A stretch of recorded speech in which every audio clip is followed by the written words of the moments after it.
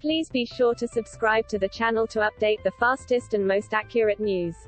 Hello everyone, welcome back to my High Celebrities News channel. The story for today is Gemma Collins can add to her thriving list of career accomplishments after launching her first collaboration with high street retailer New Look. The former TOWIE star, who last month completed the tour of her one-woman show, is no stranger to the world of fashion as she manages her own, self-titled collection.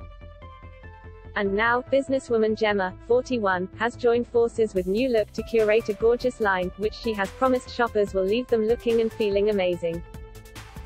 The launch, which marks the start of the GC's ambassadorship with the fashion brand, boasts a collection of over 30 items, including clothing, swimwear and accessories.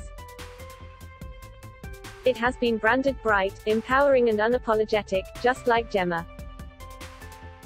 With the summer months looming, Gemma's range features pops of lemon, sunny prints and glamorous shapes, with sizes ranging from 8 to 28.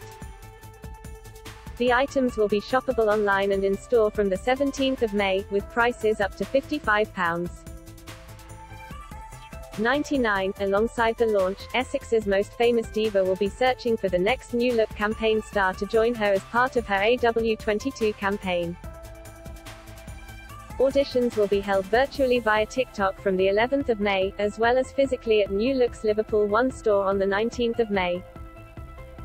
Only last week, it was announced that Gemma has teamed up with Durex to release a range of sex toys to break down the stigma of self-love.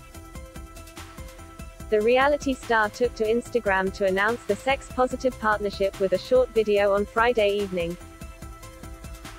In the clip, a glamorous Gemma spoke to the camera and questioned, "Guys, it's 2022, why do we get so orcs about self-love, huns? It's so important to take some time for yourself, if you know what I mean," she cheekily quipped. She signed off, "Let's talk about toys, baby." She revealed Shush is working with the brand with the launch of 3 new vibrators and wants to destigmatize the use of sex toys. That is all for today news. Please make sure to leave your comment and subscribe the channel below for more news update. Thank you for watching.